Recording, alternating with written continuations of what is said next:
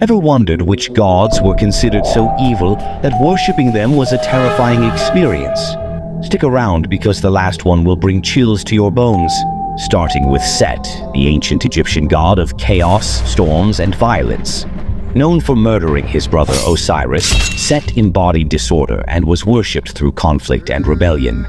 His followers knew they were playing with fire. Next, we have Tezcatlipoca, an Aztec deity feared for his association with war and human sacrifices.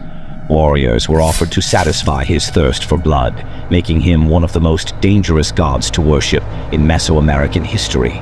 Then there's Cronus, the Greek Titan. Cronus was the leader of the Titans who overthrew his father Uranus and devoured his children to prevent them from doing the same to him. His actions represent extreme cruelty and paranoia, making him a fearsome god to worship. Moving on to Kali, the Hindu goddess of time and destruction. While she's revered in many forms, some sects worshipped her through violent and bloody rituals, including human sacrifices, invoking her darkest aspects. And finally, Moloch, a deity worshipped by the Canaanites and Phoenicians, infamous for the gruesome practice of child sacrifice. Entire cultures feared this god, and it's no wonder the very mention of his name brings chills to the bones. So why did the God of the Old Testament show no mercy to the people of that time?